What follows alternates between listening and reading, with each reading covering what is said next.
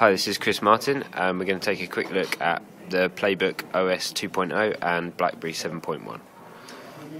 So with Playbook 2.0, some of the big features that we've now added is 1, communications, and 2, connectivity. And I'll walk you through what we mean by communications. And it's really 3 big major application updates, which is messages, calendar, and contacts.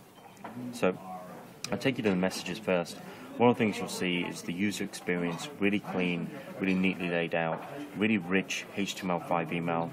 We have support for multiple accounts, whether it's Gmail, Hotmail, and really super tight integration with Facebook, LinkedIn, and Twitter. Composing a new email is a breeze. You've got all the controls you'd expect, very much like a desktop experience. I can change fonts, I can change font size, I can even adjust body color. And again, really easy to type now with an enhanced virtual keyboard with 2.0. So we've redone the real estate and the user experience, so a much slimmer design keyboard.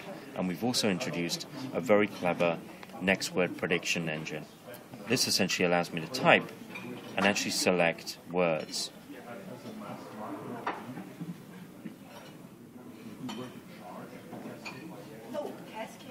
And again, as I move through, you'll just see word after word being highlighted, making the typing experience really easy.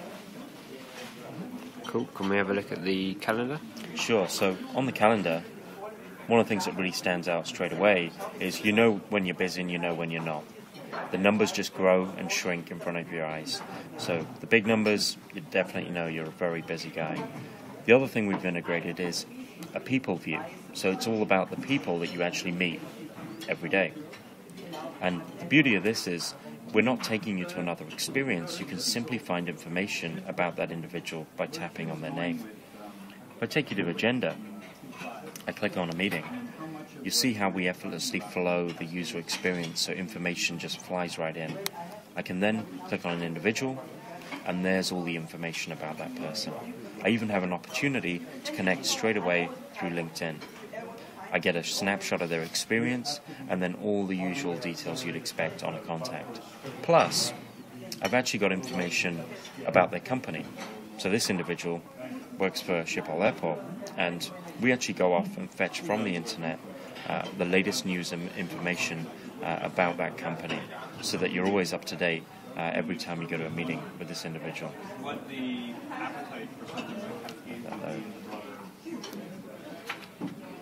We've also done really tight integration with LinkedIn, so I know who I've met in common with this person.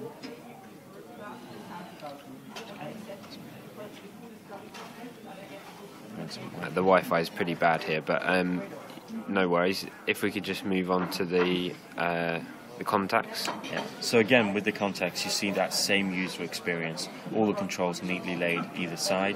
Really easy way to scroll and search. I can stop on a name. And again, I can pull in information that I need to. Adding a new contact, nice and easy, all the different information. And I can flow through all of the applications. And that's communications. The other big update that we've got is with Playbook 2.0, we bring Bridge 2.0. And the focus of that is now the remote control functionality. So I can now move to a remote control-like experience. And really what this allows me to do is use the touchscreen or the trackpad and the keypad of my Blackberry to control the Playbook experience. So as an example here, you can now see the mouse moving across the screen. We've actually got the frames of the Playbook laid out on the screen of the Blackberry. So I can actually minimize, I can scroll from app to app, and it's a really easy, intuitive experience. And I can even use the keypad to type. So I'll just drop something in here, and you'll see as I start typing,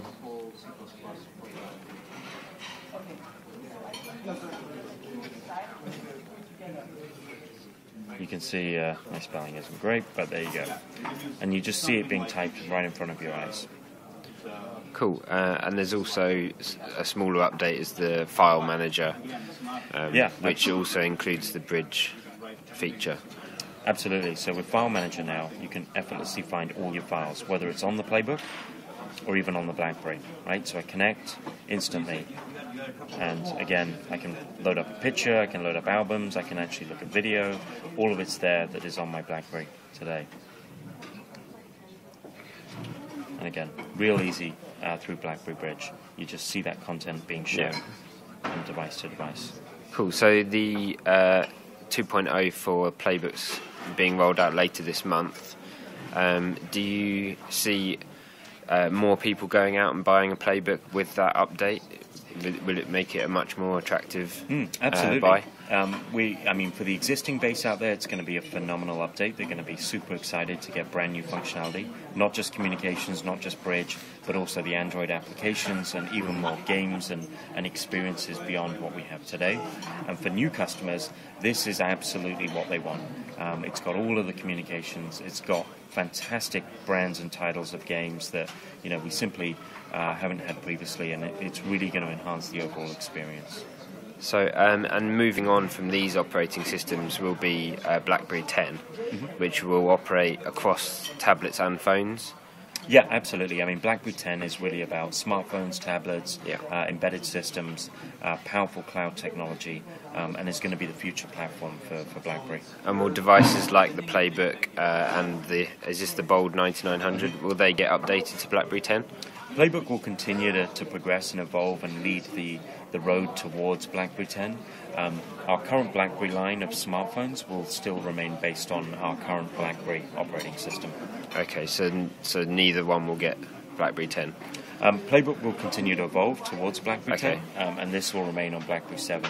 One of the things we've done with the Bold 9900 is introduce 7.1. So we announced that at CES earlier this year, and that brings really, really clever features like BlackBerry Tag, which is based on NFC technology, as well as mobile hotspot, so that you can always connect your laptop or your tablet straight to the internet.